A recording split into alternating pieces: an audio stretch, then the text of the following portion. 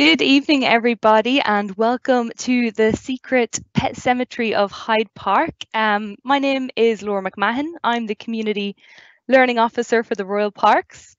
For those who don't know, the Royal Parks is a charity. We support the 8 Royal Parks in London, which are Greenwich, Regent's, St James's Park, Green Park, Hyde Park, Kensington Gardens, Richmond and Bushey. We also manage other green spaces like Victoria Tower Gardens and Brompton Cemetery. Today, this is our first virtual tour. Normally, we would be delivering live walking tours in our parks, but we've had to adapt because of COVID, which means that you get to explore these amazing spaces from the comfort of your own home. Today in London, it is raining, so I'm sure people appreciate not having to travel in. This event is part of our Halloween Discovery Week, and we have a whole host of other free virtual activities that you can check out, including another virtual event similar to this, which is called The Good Death Victorian Mourning in Brompton Cemetery. So that is on tomorrow at 5:30. So if you would like to sign up to that, I'll put all the information in the Q&A section. This evening, I am joined by Jonathan Grun. Jonathan is a City of Westminster guide, and he's been delivering walking tours for us for around 5 years now. Jonathan's going to be telling us a bit about the inception of the pet cemetery and telling us some of the stories about the pets that are buried there. We're also going to be joined by Eric Tourigny. Eric is a lecturer from the University of Newcastle. He has just released a research paper on pet cemeteries and will be teaching us a bit about the archaeology of pet cemeteries and what they tell us about our relationship with pets and how it's changed over the centuries. Bit of housekeeping before we start. The session will be about an hour long, so we should finish up about 6:30 GMT. There will be about 10 to 15 minutes at the end for Q&A. If you haven't seen already, there is a Q&A function on my computer. It is on the top right-hand corner. It might be slightly different for you, but it looks like 2 little speech bubbles. In there, you can ask any questions. If you're having any technical issues, we'll try and get to you straight away. If you have a question for Eric or Jonathan, do first of all let me know who the question is for, and I'll try and give as many questions to them at the end. The event is being recorded and it will be available to watch on demand on YouTube. We will be putting that up hopefully tomorrow, but if not, definitely by Friday. You will have noticed that you can't turn on your camera and your microphone. That is because we have currently 277 people joining us right now. So that is why we're not able to have all of those functions on, but you are able to ask questions in the Q&A. Okay, without further ado, I'm going to pass you over to Jonathan. That's great. Thank you very much indeed, Laura. And it's my very great pleasure to be your virtual guide on this virtual tour, but we are virtually visiting a real place. So let's start by showing you a map which hopefully will locate the pet cemetery for you. So X marks the spot. That's the location of the pet cemetery to the north of the park, next to the Bayswater Road. Now, Laura and I have been doing these walks for several years now. They prove very, very popular, as you can imagine, because people really want to take the opportunity to visit the pet cemetery. And some people certainly make a day of it. They even turn up occasionally in a fancy dress, like the delightful gentleman on the screen there, who a couple of years ago arrived dressed as a Victorian undertaker. Now, when Laura and I make our way through the park with our group, I sometimes tease her by asking her, "Have you got the key?" And Laura will rummage in her bag and then produce an absolutely enormous key, and that is the key that you need to open a huge wrought iron gate which allows you into the pet cemetery. But in a way, why do we need a key at all? Well, The reason is that as well as being one of the most delightful and extraordinary cemeteries in the UK and indeed in the world, it is also one of the most secret. So we're now at the X on the map, and you can see the lodge there, but you could walk past this lodge every day for years and not know that the pet cemetery is actually hidden in the garden behind it. In fact, the only way that you might catch a glimpse of the cemetery from outside is fleetingly from the top of a bus on the Bayswater Road. But even then, you could only do that at certain times of the year. That's why when you do go through the wrought iron gate into the cemetery itself, you have such a delightful surprise. You are greeted by dozens, hundreds of tiny, and I do mean absolutely tiny, headstones, each of which is bearing the name of a much loved family pet. I know when I first went into the cemetery a few years ago, I just laughed with surprise and delight at seeing such an extraordinary place. And I think one of the things that struck me was that it had to be the happiest cemetery that I had ever visited. I mean, of course, it's sad. There are pets buried there, but I think it's happy because it speaks to us of the special relationship that we have with domestic pets. And it's just full of happy memories of walking in the park in the sunshine, happy memories of throwing sticks, and also happy memories of some of those quiet moments that you can share with a pet that say much more than words ever can. Now, before we go any further, I ought to make a confession. Up until a couple of years ago, I would have been not exactly the right person to lead these tours. And the simple reason for that, I have to confess, is that I just never liked dogs.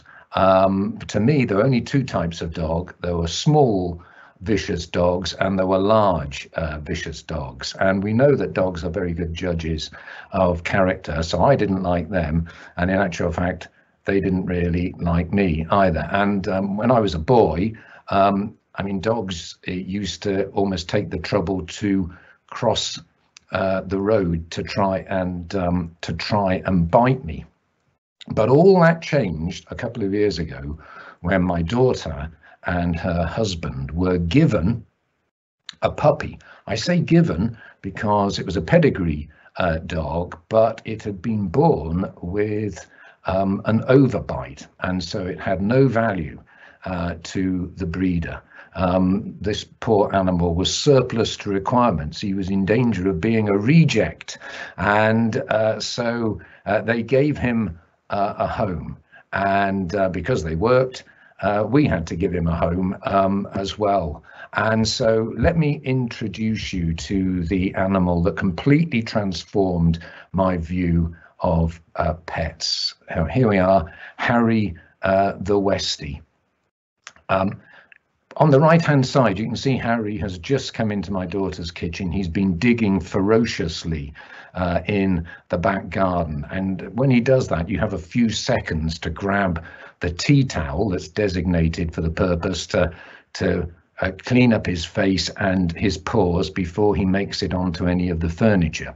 Picture on the left shows us that we were probably unsuccessful. He's having his afternoon snooze. You know, dogs are self-cleaning.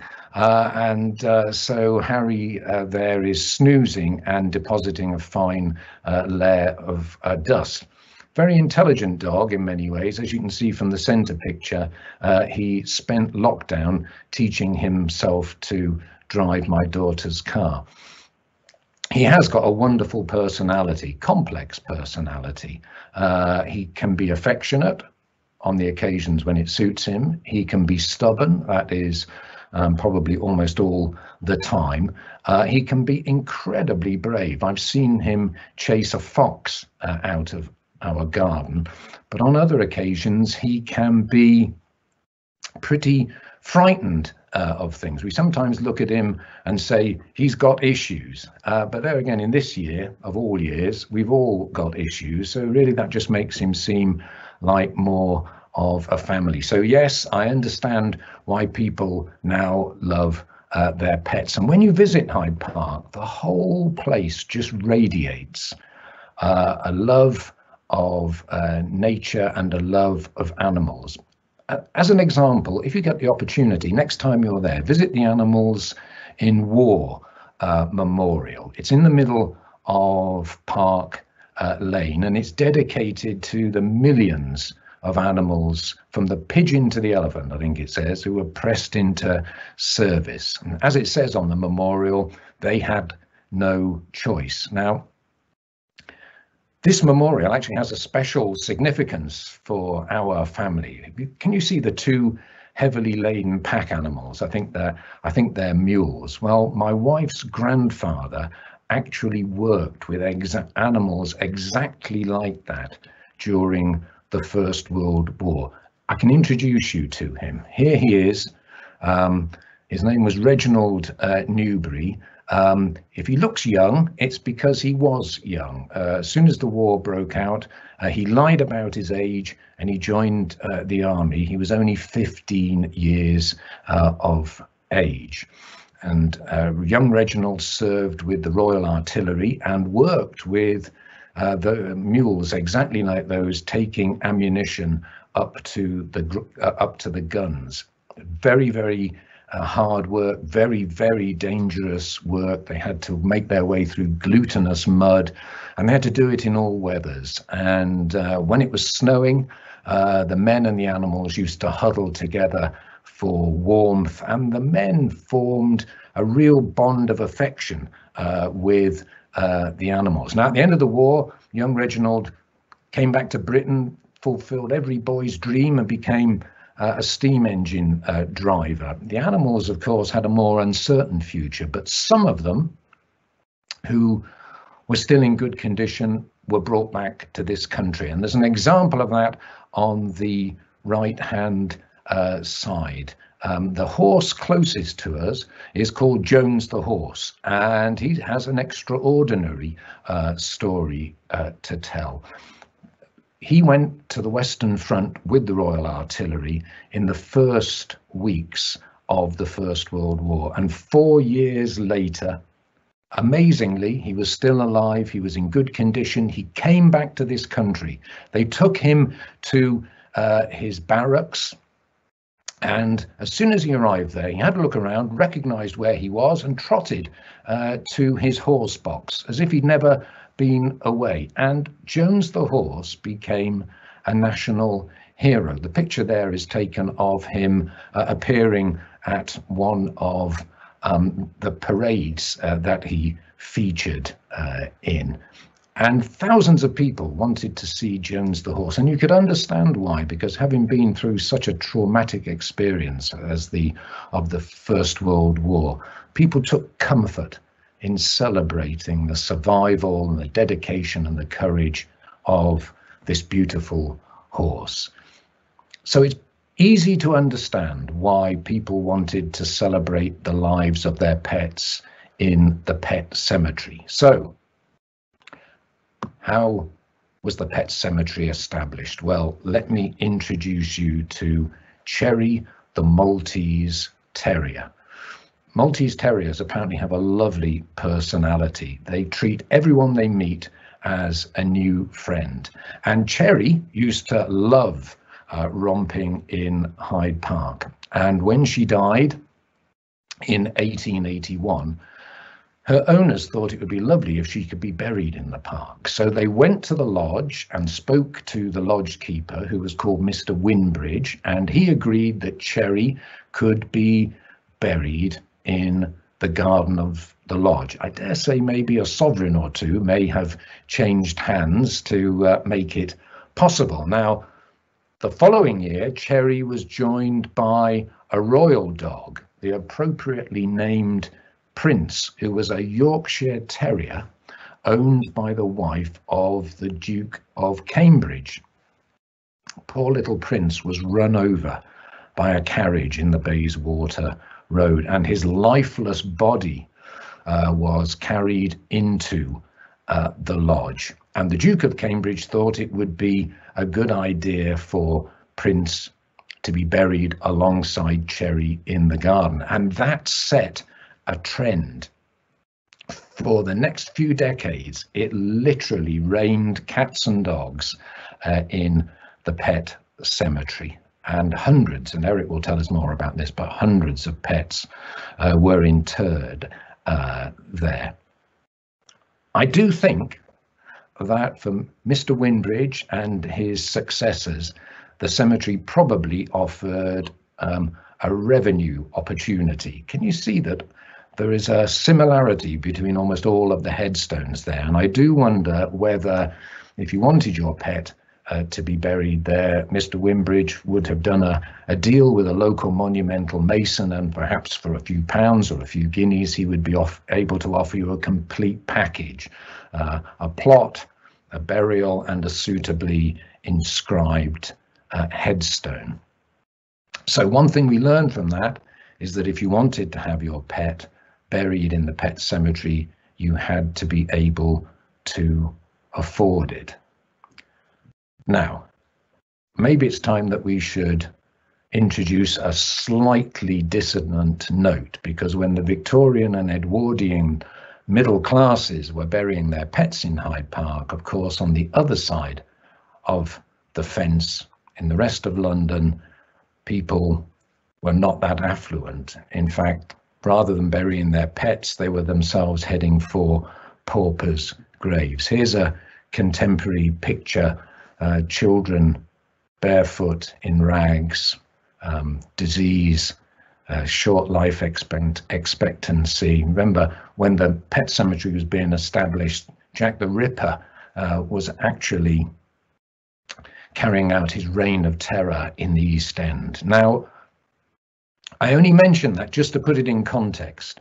Nothing detracts from the charming nature and the sentimental stories that are told in the pet cemetery. So let's have a look at some of the headstones there that touch my heart. This is my favourite, Spot. Says it all, really, doesn't it?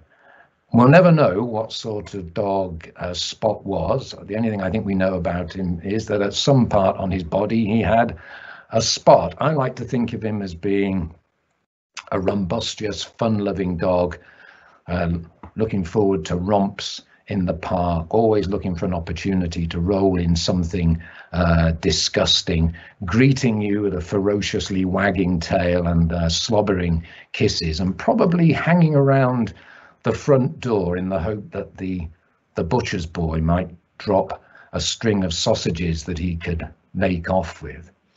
In contrast to Spot, some of the dogs buried in the cemetery were expected to adopt the social status of their owner.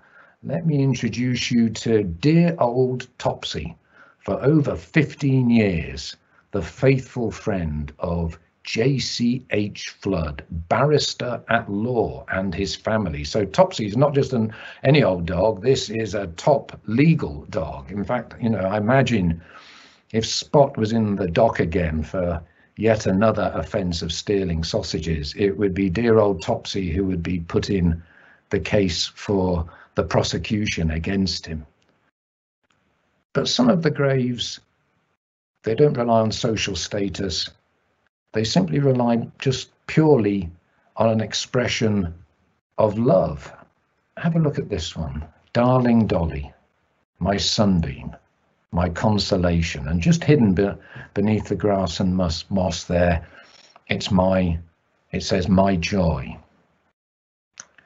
even a century later, we know that the Dolly and the owner are no longer with us, but that headstone speaks very clearly, doesn't it, about the absolutely unconditional love that they shared for each other. Some of the names on the headstones tell us about the boisterous dogs who are buried there. We have Jack, we have Rough, we have Chum, we have Nipper. There's Nipper's headstone. Of course, there are several Nippers actually in the cemetery. At the time the cemetery was established, in the first few years, the most famous dog in the world was actually called Nipper. He was the terrier painted on for the advertisement for his master's voice. Now, this isn't the grave of Nipper. The real Nipper, actually, a bit like Richard III, he was discovered in Leicester under a car park, wasn't he? Well, Nipper is actually buried under a car park in Richmond upon Thames, and there's a memorial plaque to that. But the fact, I think, that there are several Nippers in the cemetery might mean that they were named after their famous fellow dog. Let's look at more delicate animals who are buried in the cemetery. We've got Pansy, we've got Titsy, Wobbles, Wee and Tum. You imagine that these dogs, rather than romping in the park, probably looked at the world from the inside of their owners' handbags. Here's the gravestone of Wee. It says, Mon cher Wee, and Ma douce Juju is also buried there. Somehow, I don't think Wee and Juju would have been involved in much sausage stealing. We've talked about dogs mainly, but there are cats in there, and this is the most famous cat in the cemetery. It's Ginger Blythe. Ginger Blythe sounds like a World War II fighter ace, doesn't he? But in actual fact, he was the king of the pussycats in Westbourne Terrace. He passed peacefully away, probably during an afternoon nap, I would have thought, in March 1946. And look at his age. He was aged 24 years and 7 months. Think about that. Think about that long life. Think of all the devastating world events that happened while he was living in Westbourne Terrace. And the thing about that is that he would have been blissfully unaware of all of them. For him, life would have consisted of going out for the occasional prowl, finding a warm spot to have a nap, hoping that there might be a sardine for lunch, and then looking forward to a saucer of milk before bedtime. And for his owners, who would have been painfully aware of those world events, having Ginger around them probably was a great source of comfort. Certainly, they've given him a lovely headstone and even a quotation from Shakespeare. Can you see? His little life was rounded with a sleep, which has a quotation, I think, from The Tempest. And Ginger, for the last 75 years, has been snoozing happily in a delightful, quiet corner of Hyde Park. Now, some of the gravestones pose questions that we'll never be able to really answer. Some of them, like this one, read like the plot of an Agatha Christie novel. So let me introduce you to Baloo, son of Fritz, poisoned by a cruel Swiss in Bern in 1899. Who was Baloo? Who was the cruel Swiss who poisoned him? Why did he do it? Actually, when you think about it, how was Baloo's body even brought back from Switzerland to be buried in Hyde Park? We simply don't know the answers yet to those questions. It may be a job for Hercule Poirot. So that brings us to the end of that. I just thought I'd introduce you to my favourite pets in the cemetery. Before I hand back to Laura, can I just say I hope that soon we'll all be able to meet in the park again, and that you will be able to visit this most delightful and charming of cemeteries to see it for yourself. Back to you, Laura.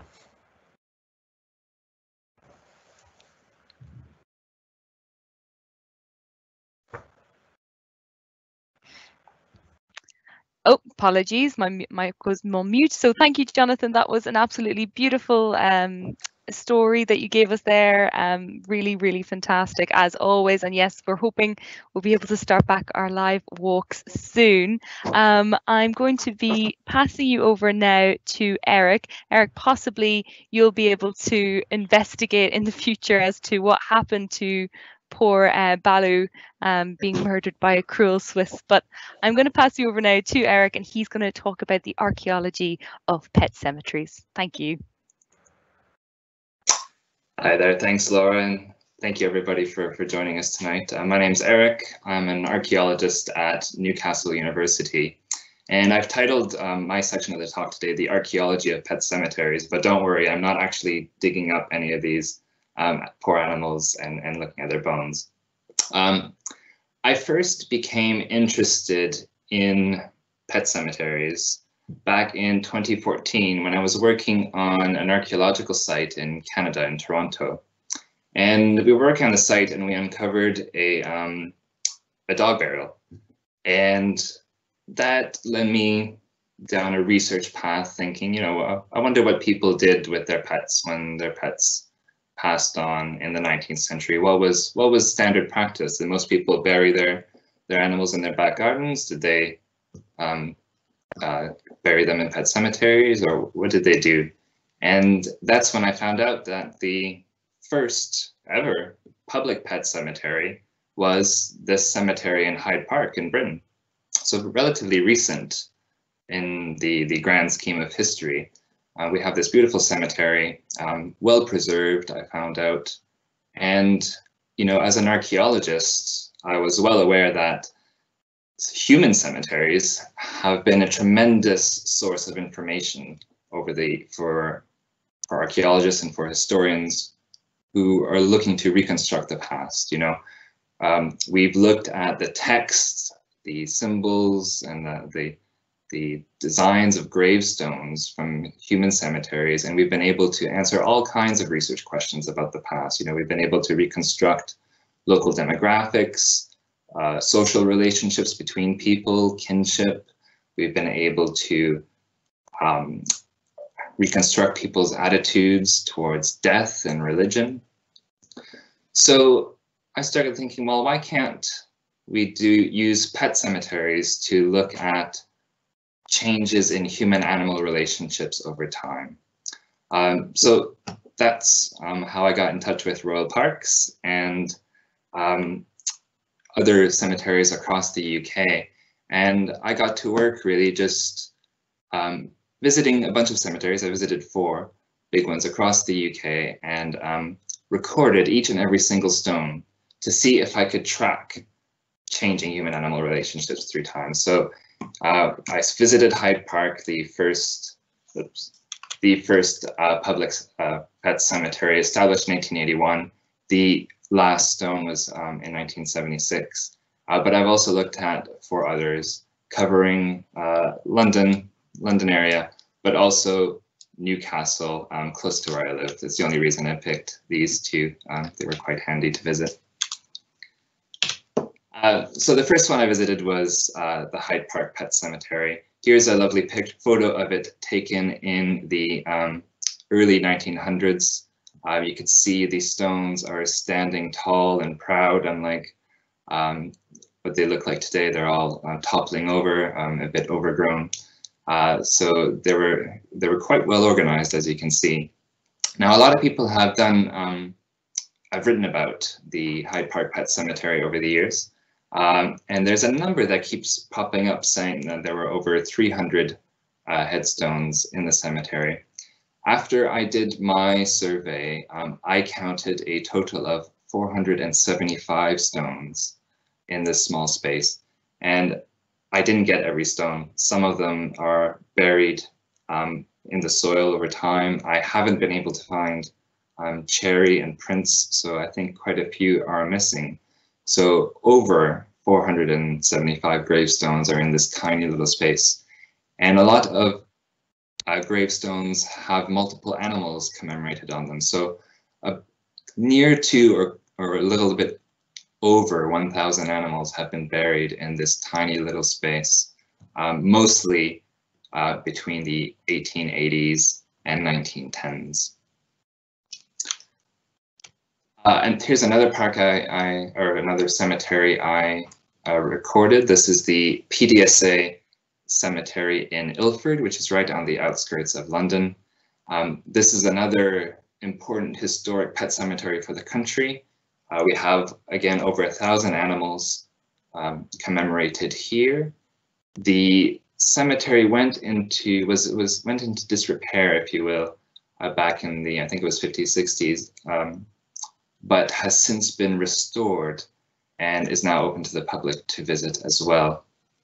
This is also an important cemetery because it has quite a few service animals buried in it. So in Britain, there's a special award called the Dickens Medal, which is given to animals who have provided a service to the country. So a lot of animals who served in the World Wars and in other wars or situations are buried here and have their graves here, and their graves are very well maintained. And then we have two cemeteries in Newcastle. This is the Northumberland Park Pet Cemetery, where there were 210 stones that I recorded here. This, just like the Hyde Park Cemetery, is located in a public park, in a hidden corner of the public park, but this one is accessible to people. And lots of people, lots of local residents take their dogs on a walk through this part of the park every day and visit the gravestones as they walk by.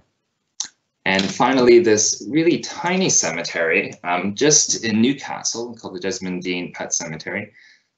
This is only there are 22 gravestones here, and this cemetery hides in plain sight. So you are literally walking down a very prominent footpath in the center of a big city park, and most people don't even see the headstones located right there. And this is representative of so many pet cemeteries across Britain. Just these are spaces that formed organically. A few people started burying their pets and it went sort of uncontrolled. And now these spaces are sort of slightly hidden and people don't really know they're there. Before I talk about what I've been finding, I'd just like to take a step back to the Victorian era when the pet cemetery movement began, and just talk about how this period in time in Britain was really a watershed moment in society's relationships with animals. This is a point in time where people started thinking differently about the welfare and the well-being of animals. It's when we see the beginning of the RSPCA, or the foundation of the Royal Society for the Protection of Animals. We also see the establishment of a number of institutions, such as animal shelters, dedicated to protect animals as well. We see the introduction of a number of new laws dedicated to the protection of animals and their well-being. We also see the role of the pet, especially the dog, changing. Dogs are being increasingly welcomed into the family home and being seen as sort of a central figure in the family home, if you will, and scholars have written about this aspect.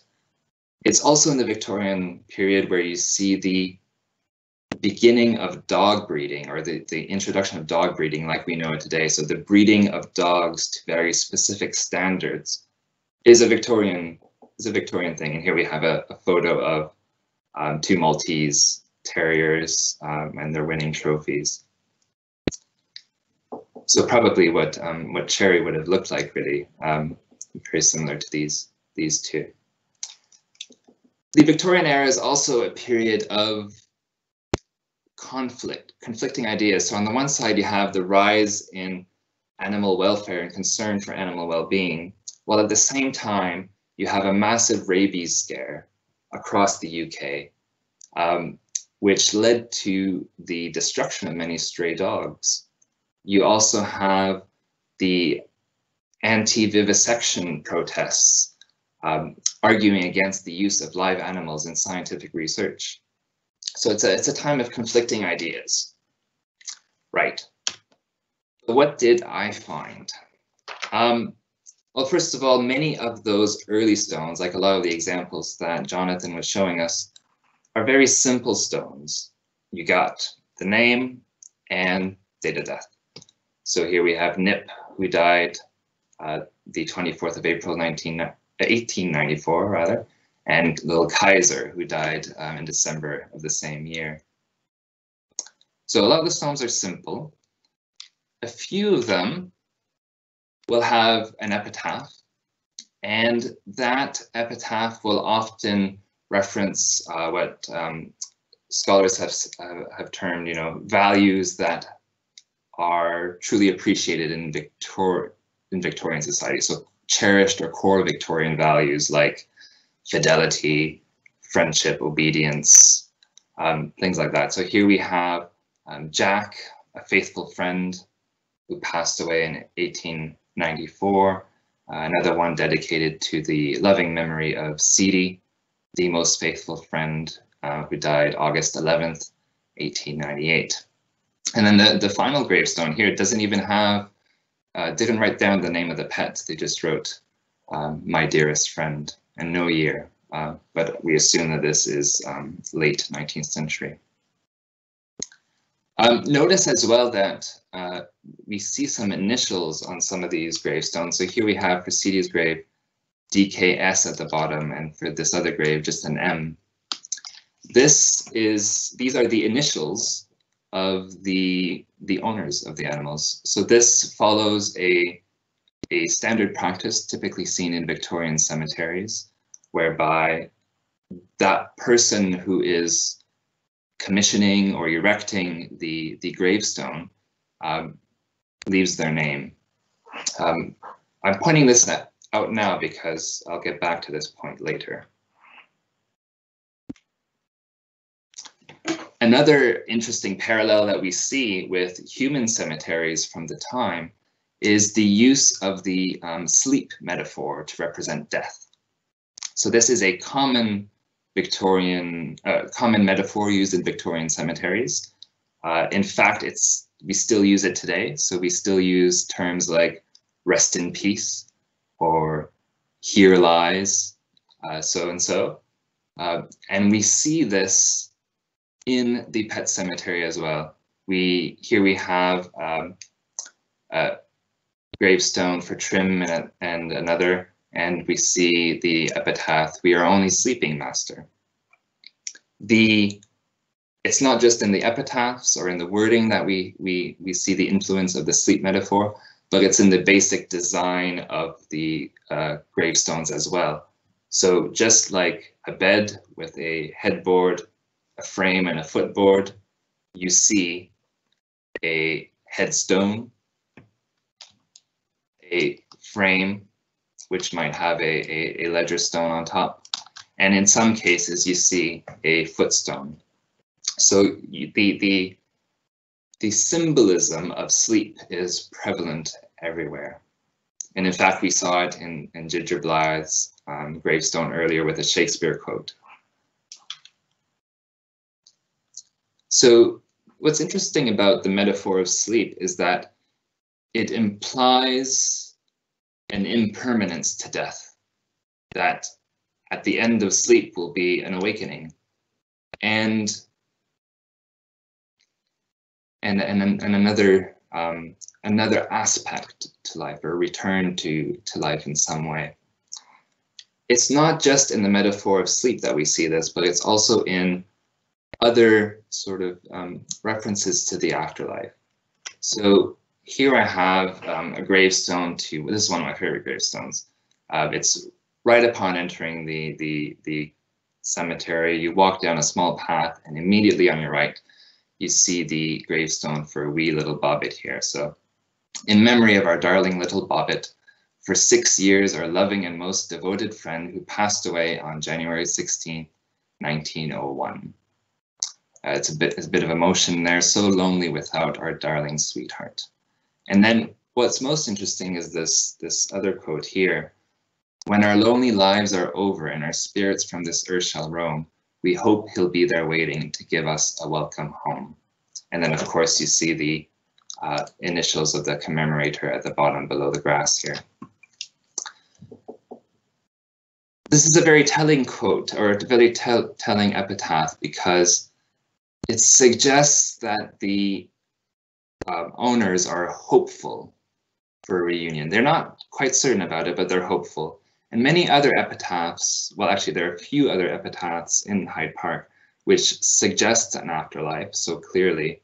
And of those that do, they're always hopeful or uncertain if that's the case. There's another gravestone that says, you know, could we think we'd meet again, it would lighten half my pain. So people are hopeful of this reunion. They're not quite certain of it. Fast forward to the mid-20th century, about post-World War II era, and these are images from the PDSA cemetery in Ilford, and you start to see Christian symbols everywhere. So in the whole of Hyde Park, I only saw 2 crosses on gravestones. Here we have, in the PDSA cemetery and in other post-mid-20th century cemeteries, hundreds. Crosses everywhere, and the commemorative text is much more assured of a reunion in the afterlife. There's a gravestone for, if I remember correctly, for Denny, who died in 1952, which states, whose epitaph states, "God bless until we meet again." So there's certainty there. That's not the only change we see as we progress into the 20th century. So you'll remember from all these stones, gravestones we saw earlier from Hyde Park that Jonathan showed us, all we saw were the pet names, mostly just the first names. There are, as we progress through to the 20th century and into the 60s and 70s, we start to see the appearance of family surnames. So Tiny Mills here, who died in 1954, and Lassie Robson, who died in 1977. The use of the family surname suggests that pets were starting to be considered members of the family. And you remember how I said a lot of those early gravestones have the commemorator's initials at the bottom? Well, those initials are no longer there. Instead, they're replaced by terms like mom and dad. So a very clear indication that these animals are not being considered pets anymore. The reference, the use of terms friends and companions doesn't appear as often, and we start to see more familial terms like mom and dad.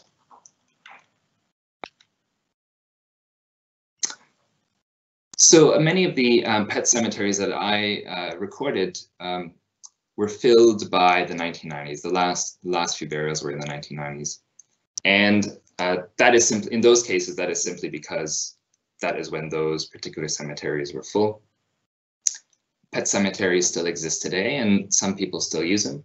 But since the 1980s as well, pet cremation has become standard practice in the UK as the main way to treat the body after death. And with cremation, there are fewer who choose to then bury the cremains and put a headstone on top. Many choose to simply spread the ashes around somewhere, possibly a favorite park. Others choose to keep the ashes at home in a nice little urn like the one on the left here. And others still, rather than commemorate their animals through a gravestone, will choose to commemorate their animals in a commemorative garden. So here's an example from the PDSA pet cemetery again, where you can no longer bury your pets, but you can purchase a commemorative plaque that bears the PDSA logo on it, have the name of the animal, of your animal, the date of birth, date of death, and commemorate them in their garden. One of the things that struck me the most as a constant through time is the emotions evident in the space and in the individual gravestones. So you can tell that these relationships meant a lot to the people who lost the relationship. So here we have a few from Hyde Park. One is deeply mourned by his sorrowing mistress. Another was the most intelligent, faithful, gentle, sweet-tempered, and affectionate dog that ever lived. Another brought sunshine into our lives, but took it away with her. Many are so lonely without my doggy. That was an epitaph that was used on multiple gravestones. A devout lover. He asked for so much, but gave so little. Or he asked for so little, but gave so much, rather. Strong emotions there. And these are unlike the epitaph. These are very much like the epitaphs we see in the 20th century and even today when we visit things like online commemorative sites. Another thing that's evident is that grieving a pet, for many, can be similar to mourning the loss of a family member. You know, some owners actually experience feelings of deep loneliness and isolation. This is according to the RSPCA, who need to remind people not to feel shame or be worried about these emotions, that they're perfectly normal. In Victorian society, just as it is today, many people feel alone in their grief because not everybody understands what it's like to lose, or not everybody can empathize what it's like to lose an important animal relationship. Luckily today, unlike in the Victorian period, we have multiple charities such as the Blue Cross here in the UK, which have support networks for those who have lost their animals.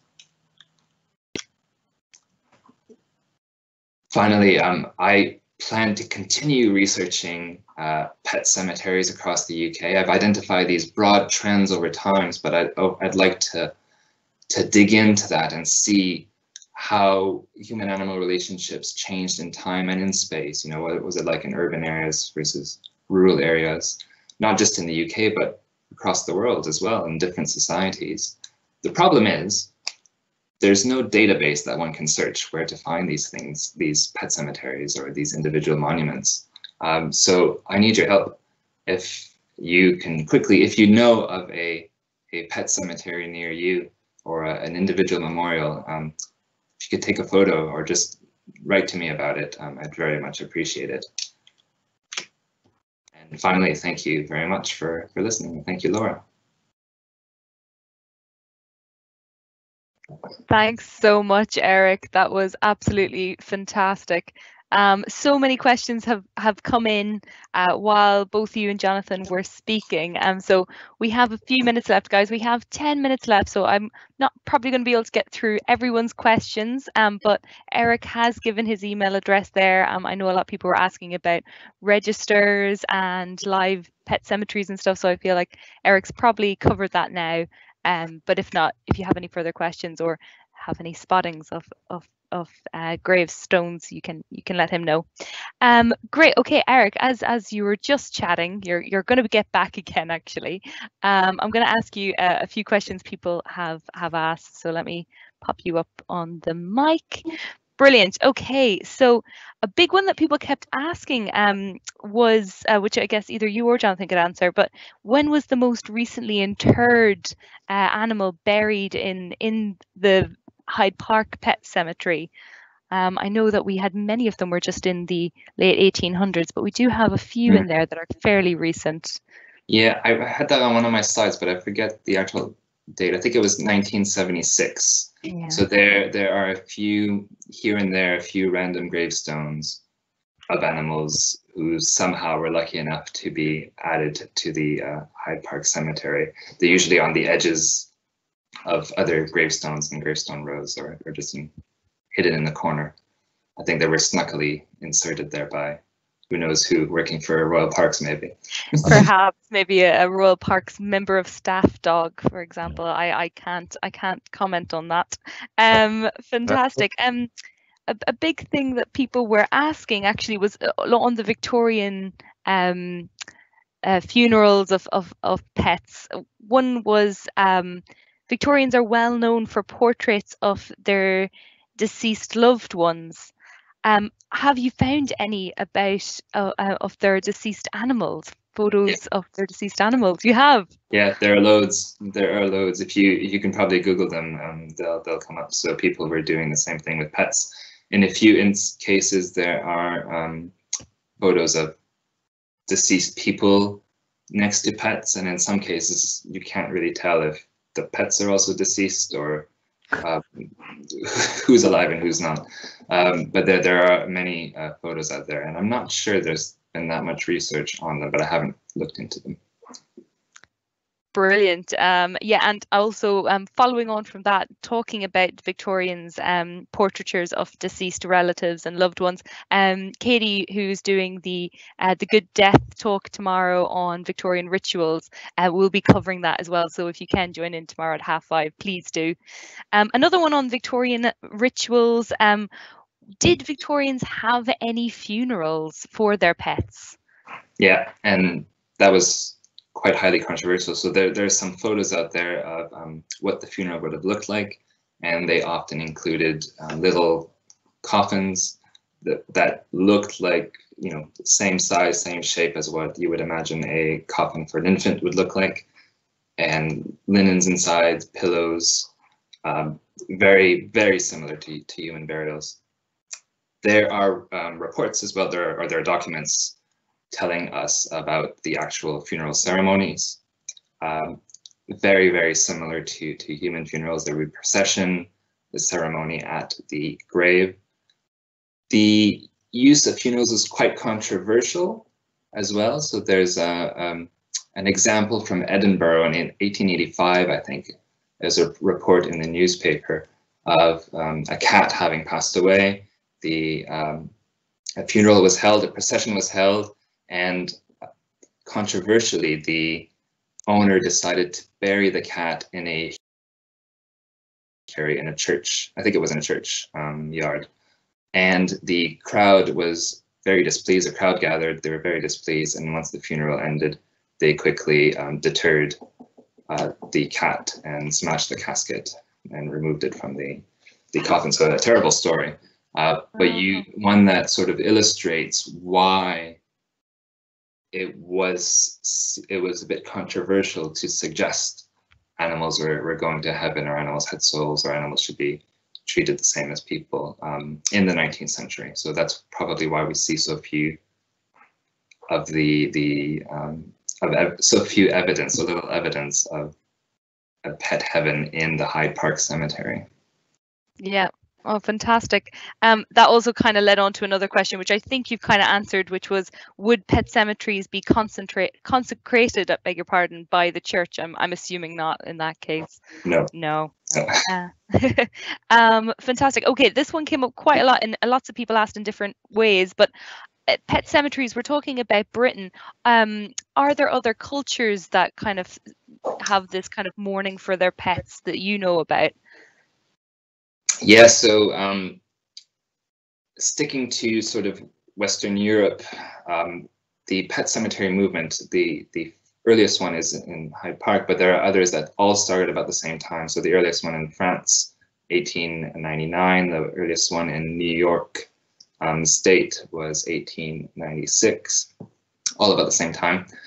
There are other places where pet cemeteries are quite standard, and there's a lot of work on the Buddhist pet cemeteries in Japan, where the pets are buried in the same cemeteries as people, either in separate pet sections or together with people, and completely different. They do have funerals as well, but obviously a completely different ceremony to that funeral. Yeah. So there's loads of different examples. Wow, that's brilliant. And then finally, there was so many other questions, but I guess this kind of catches it all. Where can people go for further reading about pet cemeteries? I mean, I guess obviously this research paper that you've done is a natural suggestion. Yeah, so luckily there's a paper that just came out yesterday, which summarizes what I found. And well, of course, what I found is just based off the survey of 4 cemeteries. It's identifying broad trends visible here in the UK, but what's important is that it tells us that you can get information on changing human-animal relationships through cemeteries. So that paper is available on Antiquity. I don't know if we have a link to share. It's a freely available paper, but there's been lots of reports in the news about it over the past few days, which will include links to that original paper. So if you just Google my name and pet cemeteries, I'm sure you will find something. Brilliant. And maybe perhaps if you can send the link, I will be sending out the recording of this video to the people who have signed up, so I can possibly attach that too. That would be brilliant. All right, Jonathan, you're up. Eric, thank you so much. That was fantastic. Jonathan, I've got a few questions from you. Lots of compliments coming in generally about how fantastic your presentation was, all these lovely touching and gentle stories. I did have one person, I'm not sure how sincere they were being, but has your dog gotten its driving license? That's one question people want to know. Yeah, well, he's just a provisional at the moment. You know, we're in lockdown, so he doesn't go out that much. Actually, if people are interested, my daughter has set up Harry's own Instagram page. So in fact, he has something like 5 times more followers than she actually does. Can I say, by the way, Yes. that Eric sort of hiding his light under a bushel there. The research that he's done is absolutely brilliant. And it has deservedly been covered very, very widely in the British press, and in fact in the press all the way around the world. So it's definitely worth everyone who's attending this Googling that and looking into it in more detail, because it really gives you an insight into this whole subject and makes you think more deeply about the way that humans and animals interact. Absolutely. And as I say, I will try and make sure we include the link to Eric's paper when I do send out the recordings to everybody who has signed up. So thanks for that, Jonathan. Moving slightly away from pet cemeteries and more into Hyde Park generally, someone's asked what other spooky areas in Hyde Park could people go and visit? Well, I mean, the spookiest area, probably the spookiest area in London is the site of the Tyburn Gallows, which is at Marble Arch. If you go onto the traffic island there, you'll see a little memorial plaque to the fact that the gallows were set up there, and something like 100,000 people lost their lives between the 12th and the 18th centuries there. Some would have been common criminals, but then there were people who were traitors and other people who died for their religious beliefs. In actual fact, the reason why Speaker's Corner exists is because before they were executed, the condemned men and women were asked if they had any final words, and sometimes they were too drunk to say anything, but sometimes they were quite eloquent, speaking about their beliefs, and that led to the whole tradition of freedom of speech in that corner of the park. So the next time you're in Hyde Park and you happen to go past Speaker's Corner, that is there because literally tens of thousands of people lost their lives at the Tyburn Gallows just across the road. Brilliant. Thanks, Jonathan. And if people want to find out more about that, we will be doing our walking tours in the future. Jonathan, thanks. So guys, we're going to finish up now. I just wanted to say a massive thank you to Eric and Jonathan. You have been fantastic presenters. Thank you for volunteering your time to come and speak with us today. I'd like to thank you all for joining as well. We had over 300 people attending this session, which was fantastic. As I said, we are doing a whole host of activities this week. I have put the link in the Q&A there if you want to find out more, specifically the fantastic Brompton Cemetery tour that we'll be doing tomorrow, looking at Victorian mourning, organised by Katie, will be brilliant. You don't want to miss that. We'd love to hear your feedback. This is the first time we've done a virtual event like this, and we'd love to know what we can improve on. I have put the link in the Q&A as well for our survey, so please do fill that in. It should only take about 5 minutes. And if you want to find out more information about our upcoming events, you can go onto our website and sign up to our newsletter, and there we will be telling you when we will be starting back our live walking tours. We're really hoping we can get our live walking tours back so that you can come into our pet cemetery and see these beautiful stones for yourself.